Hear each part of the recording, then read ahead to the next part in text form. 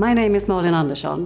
I'm heading up the Wound Care Research and Development Department at Mölnlycke. Pressure injuries are not only painful, but they affect the independence and quality of life of the patients as well.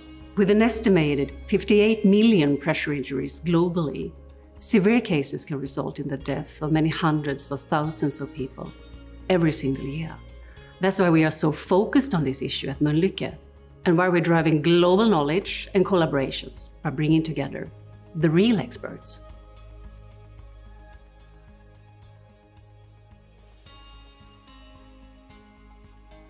The development in our understanding of the causes of pressure injuries really made me consider these were not isolated or one-time events. Additionally, the patients didn't always play by the rules. The traditional methods for prevention didn't always protect them as they moved around the hospital or between procedures. It was at that point that I realized we needed a way to mitigate pressure and shear at the muscle-bone interface that traveled with the patient, regardless of the circumstances. And that is how the idea for prophylactic dressing use was born. We could see Dr. Brindle's observations were really interesting. So we connected with Nick Santamaria, Professor of Nursing Research, Skin Integrity and Wound Care at the Royal Melbourne Hospital and University of Melbourne, to conduct an in-depth scientific study of the subject. So in 2010, we had a significant problem with pressure injuries at the Royal Melbourne Hospital's intensive care unit.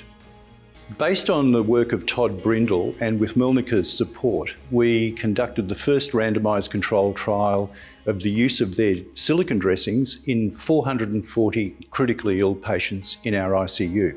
Our results demonstrated an 80% reduction in hospital-acquired pressure injuries in critically ill patients when we use silicone dressings. These dressings are now a core component of our policy to prevent hospital-acquired pressure injuries at our hospital. Since those first studies, we have helped to drive multiple collaborations around the world, with scientific advisory boards running studies that prove you can reduce the number of pressure injuries by between 70 and 85% in patients when you act in a preventative way.